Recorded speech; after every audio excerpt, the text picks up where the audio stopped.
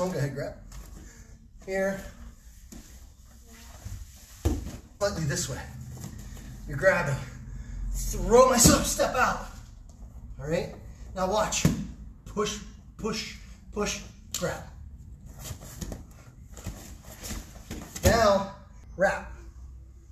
Now I'm essentially just going to roll over this leg and sit down. And now I'm on top.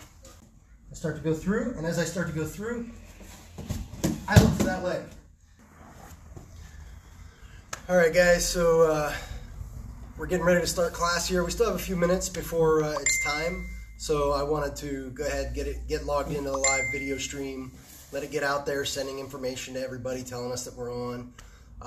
So if you're watching this, do me a favor and don't just click the like button, do that, but also make a comment, whether it's just hi or hello. Tell me your favorite move. Doesn't matter. It just helps us cheat the algorithm, right? That's what we're always trying to do. We got a couple people on. Let me see who I can say hi to. I see Nick. I see Logan. How you guys doing? I'm glad to see you. I'll hit the wave button. I'm allowed to wave at you. I see Jessica. How are you doing, Jessica? Heather says hi. You're allowed to talk, Heather. Hello. So I think the camera's slightly cattywampus. Try to adjust that a little bit. I'll give you guys a view of the academy here. Check this out. We're going to go on the academy tour. So here's the wall, the back wall. You can see all the chairs and stuff are gone. Speakers are coming out tomorrow, but everything's gone over there.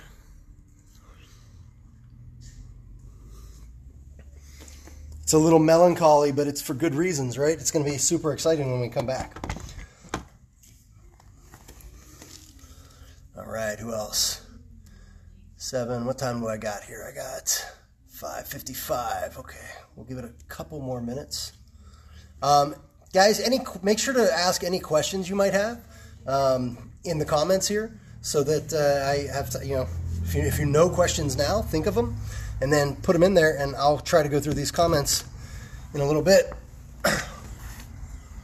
All right. Howdy, Bill and Heather. Dustin Morris is watching. All right. So we're going to be doing some self-defense today, and we're going to connect that, self-defense from the back, we're going to connect that to techniques I use all the time on the ground. And I think making those connections is a really important part of getting good at jiu-jitsu. So the first thing, though, we're going to do is warm up, especially because we're going to be falling. So Heather, I'm going to have you lay down, and actually I'll tilt the camera so we can see it a little easier for this. I'll keep adjusting the camera as I need to, guys. So Heather, the first thing I'm going to have you do is you'll be here like this. I tell you what, if you turn and face that direction, I can be this angle and you can be that angle. And we're just going to shrimp in place, so shrimp the hips, and then right back to your spot. And again, the other side. Remember, guys, try to get those butts off the ground. There should be no space underneath those hips.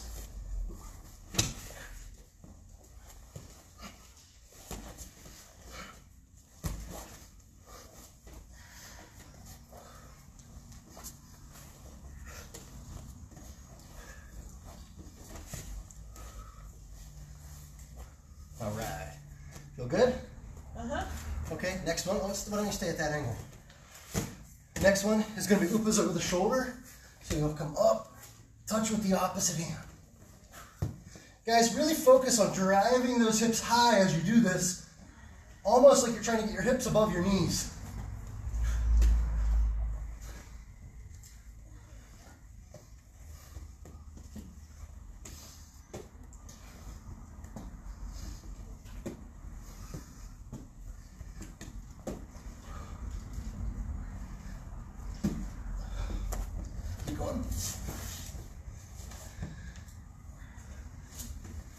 Pause. Drive the hip higher. There we go. Good. Really get that stretch. Good. Do it again.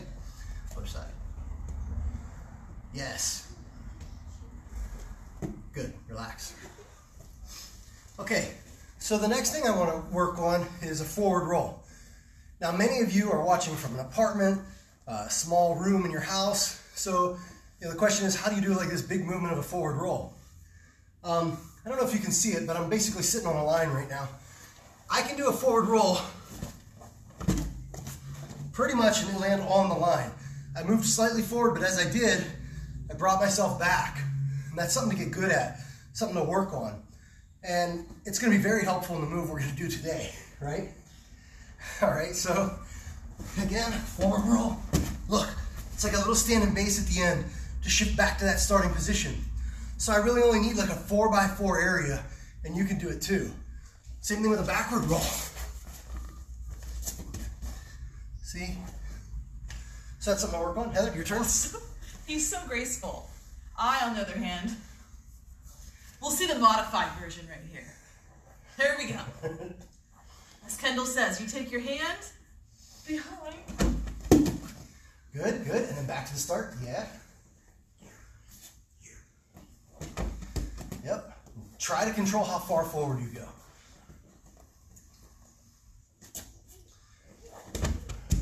More of a side roll. More of a side roll.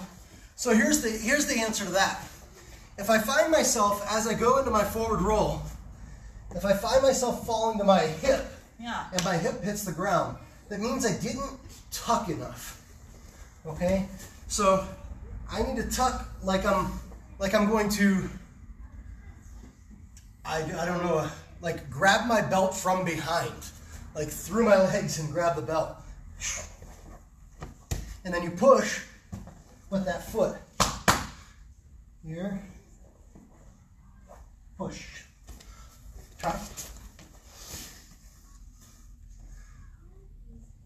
So something that'll help, let's do this again. If you're rolling over your right shoulder like you are right now, pick up your left leg instead. Because your right leg's your driver. Yeah, there you go. Put that left hand on the ground. Good. Tuck more though. Keep working on it. If you notice something with me, I'm always guarding my lower back. Yeah. Not good tucker. All right. Guys, I'm sorry the camera's cattywampus. It's not working well for me today. Okay. So make sure we're on camera. Yeah, we're good. So we're going to do two moves, self-defense moves, that you guys have probably seen a lot. In fact, one we practice every single class, and that's the bear hug from behind with the scoop. Then we're going to show how those connect to moves on the ground and put it all together. So you've seen this one. Go ahead, grab. Here. All right. So let's look at how that happens. Let's turn this way, please. First thing I'm doing is lowering my center of gravity. This is kind of a natural response to getting grabbed anyway. I'm going to shoot my hips out, and then I'm going to step behind. Now I want Heather to end up like balancing on my leg. So as I come down and I lift, she's sitting on my leg. I'm not holding her up. She's just supported by my leg. And now I just slide her off of that leg to put her on the ground. So it's not like I'm hoisting those legs up. I'm pushing her onto my thigh, and then the legs become very light. That's really important. And what I see sometimes, trying to think the best angle here. Trying to think of what the best angle is. Let's try this one right here. Here, go ahead, grab. Here, stay there, don't move. There's space between my leg and her leg. And I see people trying to do it from here. It won't work because you're just trying to pick them up with your arms. That's not going to work. What really should be happening, of course my head would be in front, is I should be pushing her back and making her weight sink onto that leg. And that's what helps you lift her up. I'll show again. Kendall calls it the creepy Santa Claus. Whoa. Here. My leg's touching hers, my elbow pushes into her, and now as she sinks onto me, it's easy to lift her up. Let's do it again from a different angle.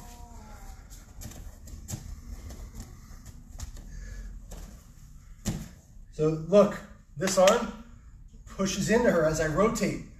Now her weight's sitting on my thigh as I lift her. Boom! Dot the I. Always dot the I, guys. You thought you were going to get away with that dotted I. Wrong. All right, let's see what questions we have on this. Such massive leg strength. You're not wrong, Greg. I noticed it myself. Hi, Laura. Looking at these. Dan, what's up? Katie, what's up? Carl. Love you guys. Hey, for any of you who maybe tried to log into the class via the text message you should have got, it probably gave you like an error. If it did, that's fine. Or it probably sent you to Facebook. But you still got logged for the class, even if you had to then go, well, I'm just going to use the app and click the Facebook app and come in. So make sure to just click that link. I'm going to try to get it like a better way for it to work, but that's what we've got for now. All right, so that was the first move. Bear hug from behind here, step back, grab, sink them in the middle. Then we have a second variation, a bear hug if she doesn't have my arms. So if she comes up, grabs right here, I'm going to try to put my weight to the ground. So I'll shift her here, mainly because I want her low. Like up here, lift me up. She can't lift me up anyway, right? So if she wants to lift me up, she's go ahead and lift me up. She's going to go low. Yeah, okay. You don't have to actually do it. Good. So your hands go low. Boom. That's where they're going to be to lift me up. Now I'm going to throw myself to the ground and step to the outside. Here, keep a hold of me, hand. Okay? And what happens when you do this is her leg centers on yours. It centers on your butt. So one more time. Let's turn slightly this way. You're grabbing. Throw myself, step out. All right? Now watch. Push, push, push, grab. Now, I stay 90 degrees to her. I'm not in the same line as her like this. I'm not pulling her leg through my groin. I'm pulling it across my massive, strong thighs, Greg. Pull, little knee bar action.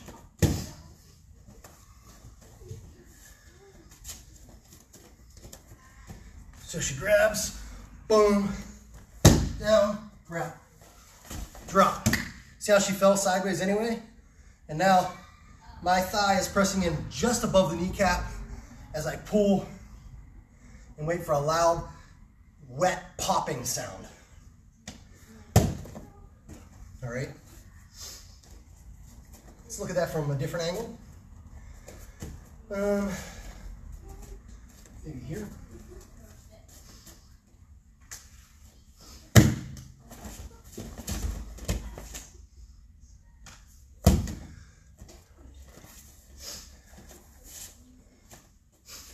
So that's an option. Now I'm going to be honest with you about this move. I've taught it for a long time, but it doesn't always work against like wrestlers or people who know what they're doing back there.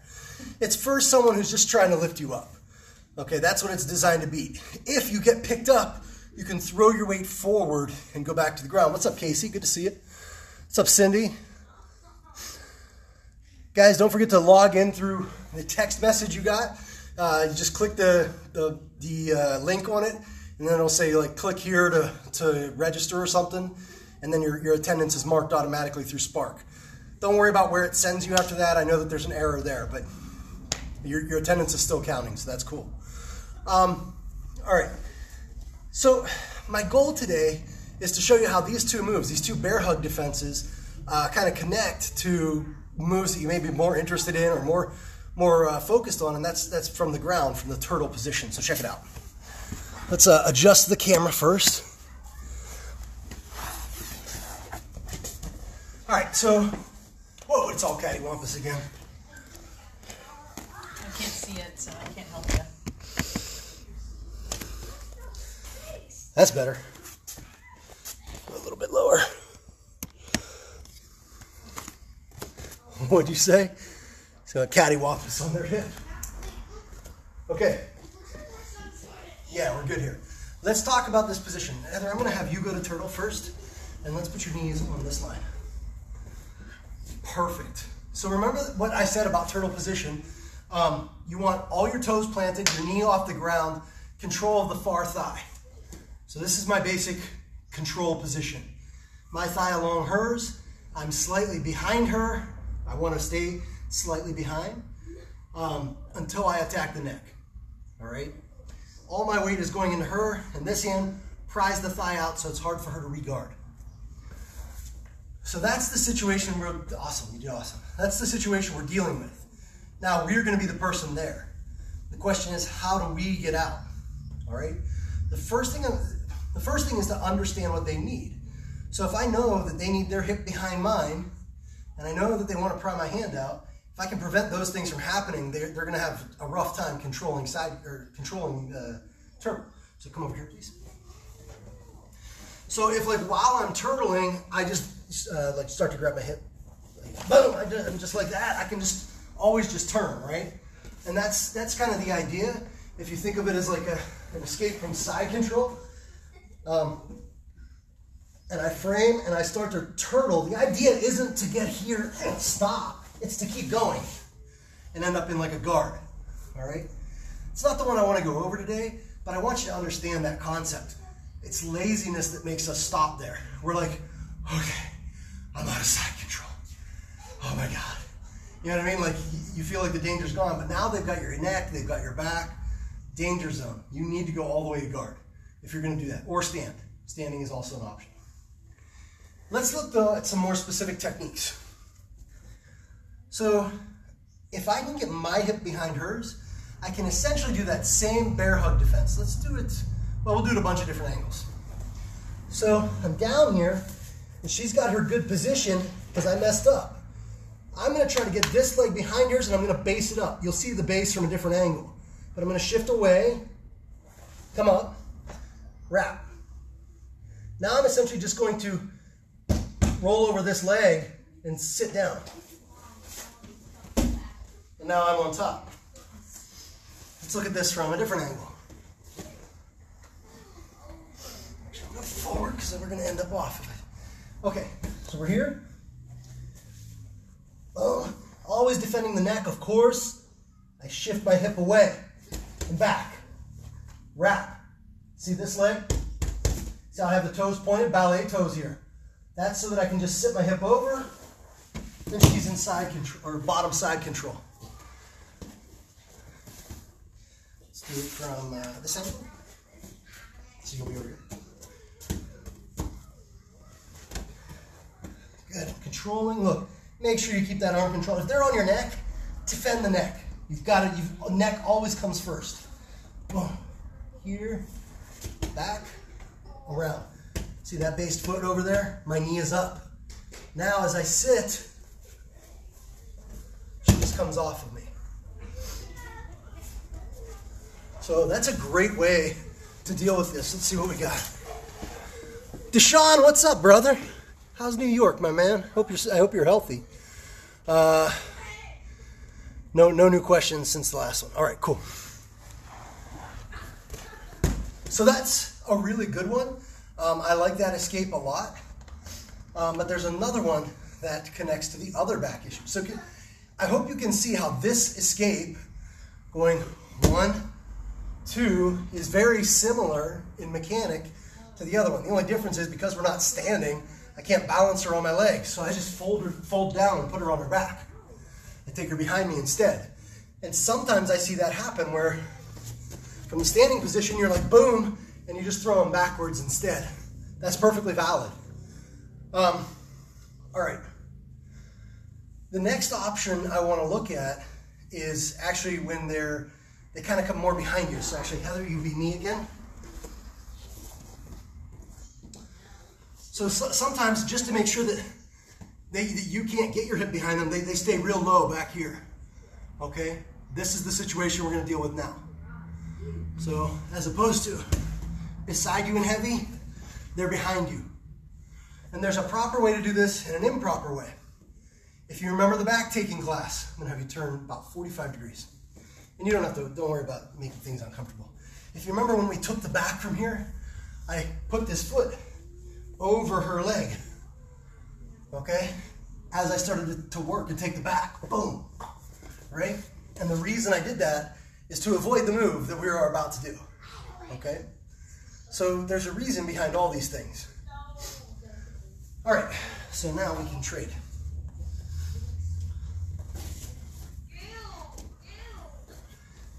You can hear my kids in the background. All right, so she's more behind me this time, so this is more probably back. Yeah, like that. And what I'm gonna do is I'm going to, because I'm free in my shoulders, my neck is relatively safe here. So I'm going to look through my legs. I can see her knee. If I can see her knee, I can attack her knee. So I will roll forward, but look, I don't go this way to roll forward. I lift up and go under myself. This is why learning to roll in a small space is really important. Because if I always have to roll forward, this move is going to be really hard. But if I can pivot underneath my own body, this move becomes easy. All right? There shouldn't be any weight on your neck. It should all go over your shoulder. So I come under, and I grab that leg. Now, Heather did a weird fall, so I would switch to the ankle lock. But typically what happens is people will go, they'll base down. They don't want to put their back on the ground. So, one more time. So put your knee down. There we go. So come through, grab. That's normally what happens right there. And look, I can sometimes force that to happen by pushing here. See this foot? Pushes right in her armpit. And now I'm in a good position to start attacking the knee bar.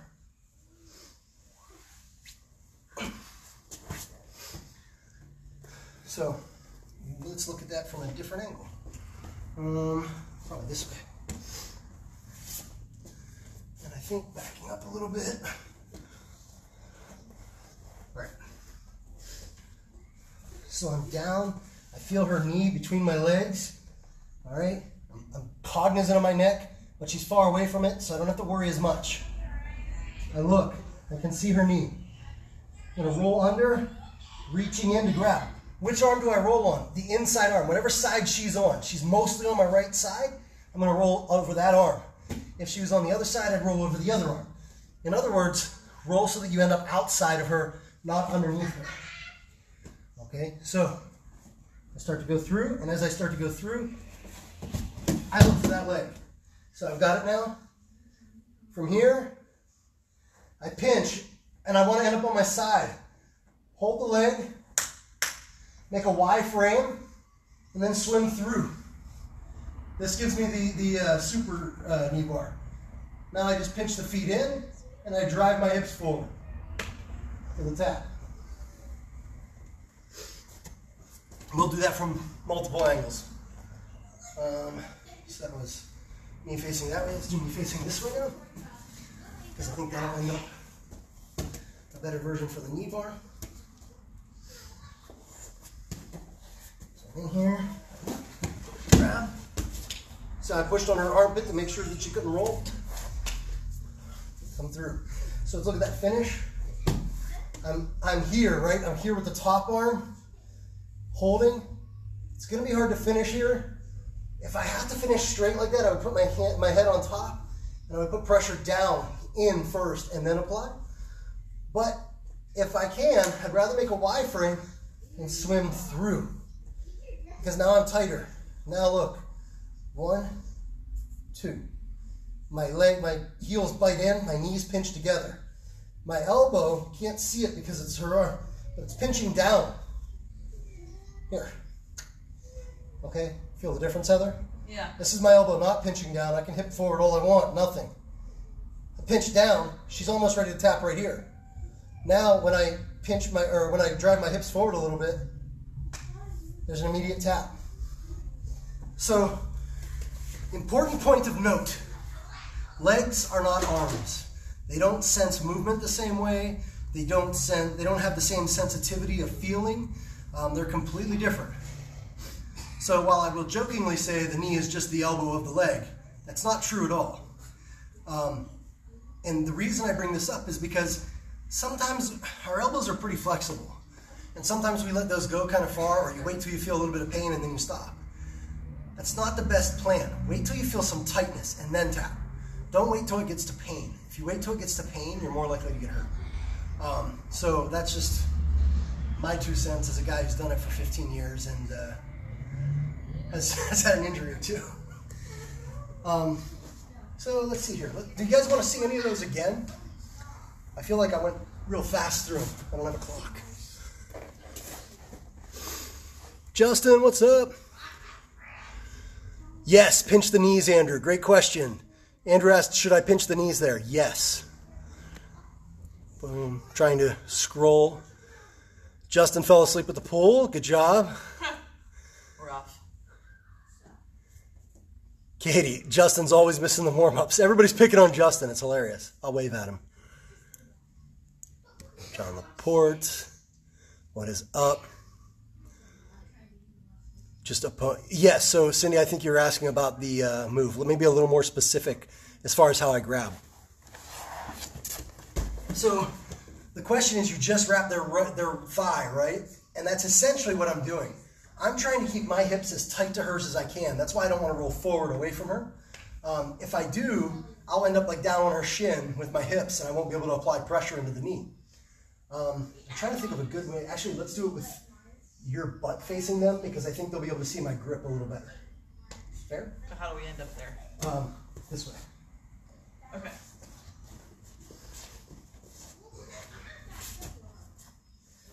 So as I go to roll through here, guys, and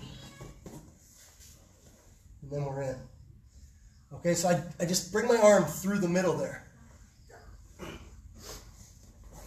Heather, you do it to me. Oh, Lord. Actually, let's start with the first one. Do the first one to me. So stay down. I'm here. You remember what you got to do? Move the hip away. Step back and base up. Nope, behind me, where it's easy to base. Yes, arm comes across. Rotate over this shin that way and pull me across. There it is. Does that make sense? One more time. So get in a good turtle position. There we go. From here, I'm going to keep my weight kind of off of you so you can drill. Be careful bringing this in too early. Keep this over here until it's time. Extend the leg, base. So when you base, stay bent. There. Now just base that behind me. You're still beside. No. These will stay down. Just move your leg. Yes, good. Now come up a wrap and then fold. You fell a little bit towards your back, but overall not bad. Good work. All right. Next one, knee bar. We'll do our best. So it'll be this arm coming through. Okay. All right. So I'm back here. Go ahead. You roll. This arm comes through. Think about taking it between my legs. Now I'm grabbing. You're grabbing my thigh. Yep. Just roll. That's it. Good. And now turn it this way. Boom. Prop it up with your hand and swim underneath it. This arm will swim through. Tuck it into your armpit. Yes. Now gently. Hips. Pinch the elbow. Drive. Tap. Good. Good. Everybody, let's give a thumbs up to Heather. She did good there. Where are we at? Yo, you were talking about the first one. So no, you're not grabbing the thigh, you're grabbing around the waist. That's another great question. So Cindy, let's do the first one again. So after I base, so I'm here, I base, I go around her waist. Let's turn 90 degrees. I think because I just grabbed your thigh. Here, like this. If I grab her thighs, there's not as much leverage. That waist is right where her weight's going to be centered, and it'll be a better tipping point. Get my knee walk workout in. What's up, Robbie Gorham?